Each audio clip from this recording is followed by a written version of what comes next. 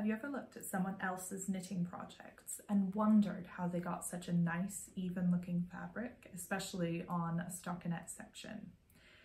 If you have, then I think I have a tip that will help you to improve your knitting so that it looks as good as it possibly can. I'm currently knitting on a blanket.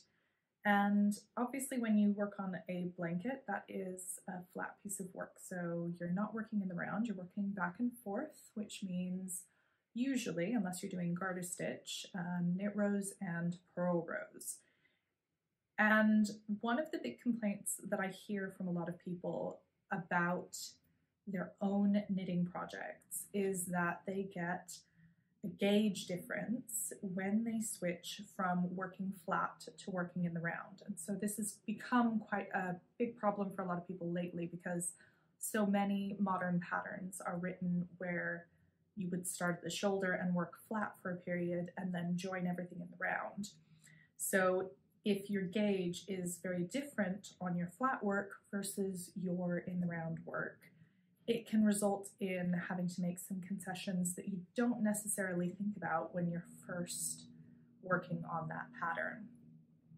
I have seen it where people have decided to frog an entire jumper because that transition from working flat to working in the round is so obvious. It's such an obvious gauge difference that even a non-knitter would be able to recognize that there was an issue. Oddly, I haven't heard many people talk about what actually causes this.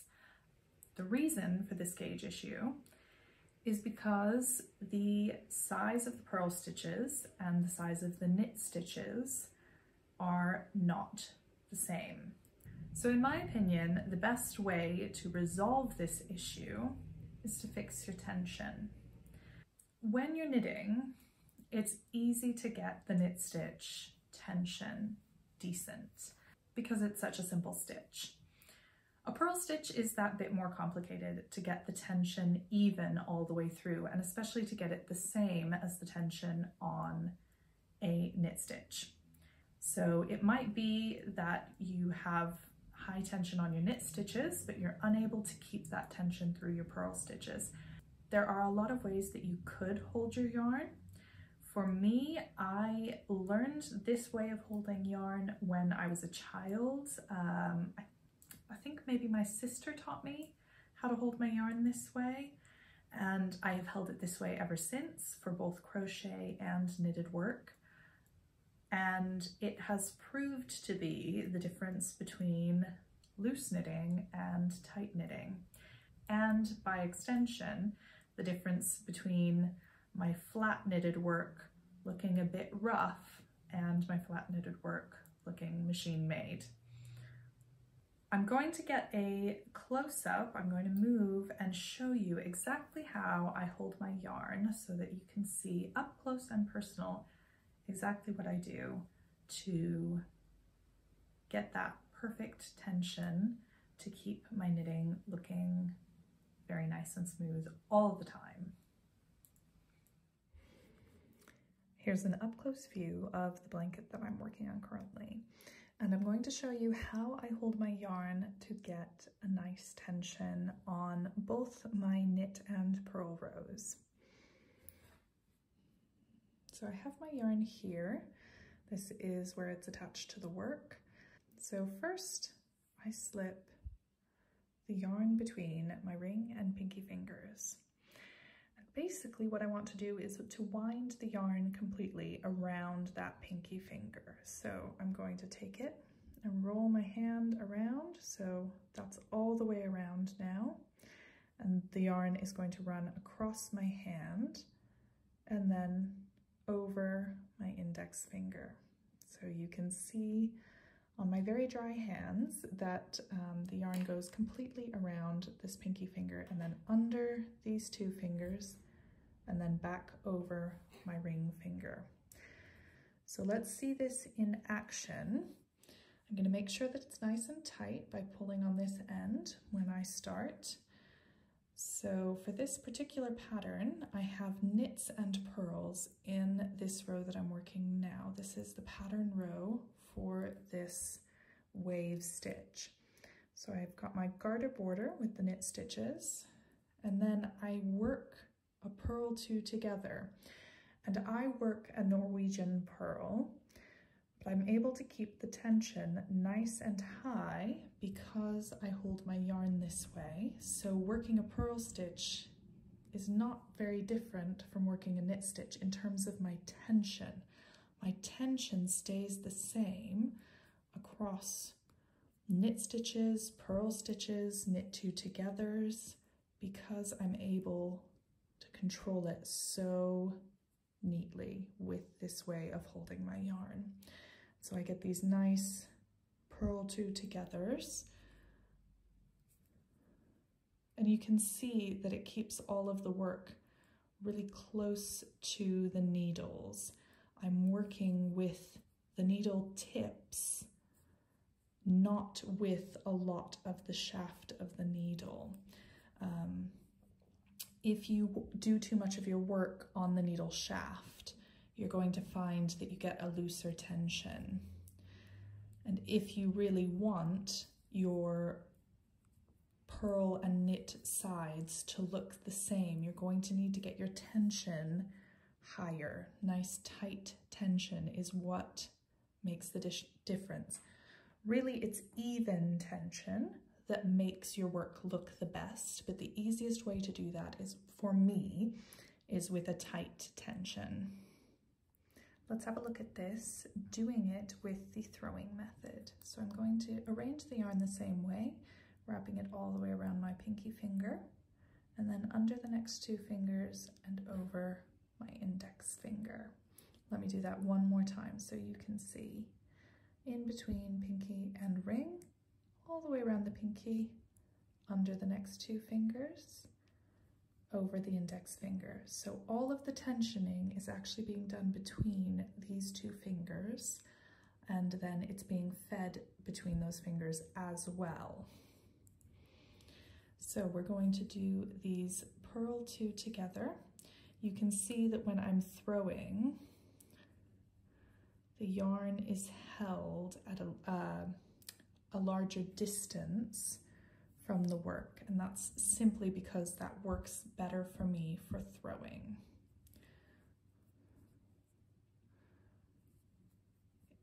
I'm a lot slower at throwing than I am at picking. I do use picking all the time these days because I find it so much faster and easier. But you can see that I can keep the tension high all the time. So every stitch when it's finished gets pulled tight, and every new stitch the yarn is held tight through the throwing motion. Move the yarn to the back for the knit stitches, and I have, this is a lace pattern, so I have yarn overs here as well. But just notice how tense that yarn is, and that is what gives me the really nice appearance to this stockinette that's worked flat. So you can see it's nice and firm along here. It is also firmly held along here. There are a couple of other options for how you might hold your yarn if you are picking that will also give you higher tension. And there are a variety of tools that have been all over the internet right now, all over social media in particular, that are meant to try to help you with this. I'm not sure how well any tools will work if you are not doing something already to deal with the tensioning in your hand. Now, it is possible to tension simply by going over and under your fingers like this, but I find it's a little harder to control that tension for me when I merely do that. You can use little rings that have a loop for the yarn to feed through. I've seen those quite a lot, but they are just to control a free flow of the yarn and to keep it at the end of your finger. So definitely you need to find a way that works for you for tensioning. I have seen a kind of over under like this, where actually the yarn is, it's very difficult to show this, but the yarn at the back is being gripped between my fingers and the work. It's being pinched by those fingers on the back of the work. That can work as a tensioning option. My recommendation is that you have 2 points of tension in whatever your tensioning method is. So here you would have this tension point and this tension point, and you're able to move that finger a bit more. You can do it between any combination of fingers. Just find something that works for you that does give you at least 2 points of tension. The more points of tension that you have on the way that you hold your yarn, the tighter your knitting is going to be. So if you find that you're a loose knitter and you want to convert to being a tight knitter, if you find you have issues with your loose knitting, this is what I would recommend. I would recommend finding a way of holding your yarn that keeps the tension higher, and that is all the difference between loose knitting and tight knitting. Here are some other examples of pieces of work that I've done in a flat knitting style. Although this is made in acrylic, it's not very high quality yarn, it's quite bobbly. There is very good tension across it, and I completely put this down to the fact that when I was very first taught to knit, I was taught to tension my yarn quite tightly from the very beginning. And because I was taught to tension my yarn tightly, when I was making my very first garment for myself, not only was I able to get a very, very even stockinette fabric in spite of this being a seamed flat work, I was also able to produce a really very even, complex color work design. Obviously, there are places where it isn't perfect, but as I said, this was the first garment I ever knitted for myself. It was the very first time I tried color work. I had no idea that this was such a complicated color work pattern. I simply did it, and it was possible because of the way I tensioned my yarn. Here's another example from last summer. This one should be the most visible of all of them. Not only because this is, again, seamed flat work and in light colors, but this is also cotton linen. Something I see a lot of people complaining about when they knit with cotton linen is that it's unforgiving.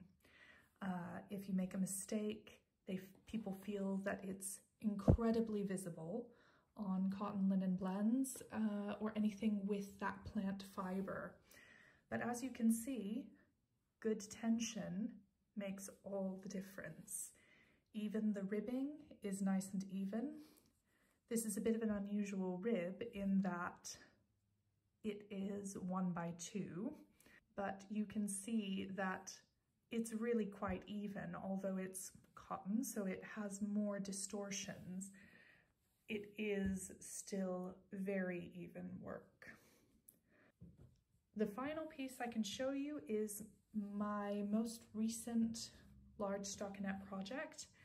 It is a black wool short-sleeved jumper.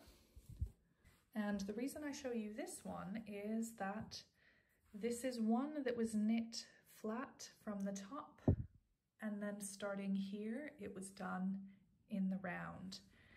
And there is not any kind of obvious difference in the tension between the flat worked section and the circular section. Good tension, even tension, perfect gauge is possible on wool, on plant fibers, and on acrylics, regardless of your experience level, as long as you find a way of tensioning your yarn where your tension on your knit stitches and the tension on your purl stitches is the same. I hope this video has been helpful for you and that you find a way to get your own tension just exactly the way you want it, to get your purl stitches and your knit stitches nice and even so that you produce beautiful pieces of knitted work every time. Good luck, be well, and happy knitting.